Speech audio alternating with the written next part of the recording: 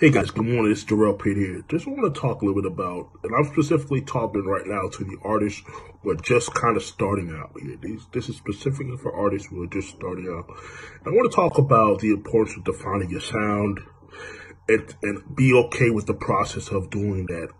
You're going to go through, as you're building your career and really setting the foundational steps down, defining your sound is going to be something that's critically important.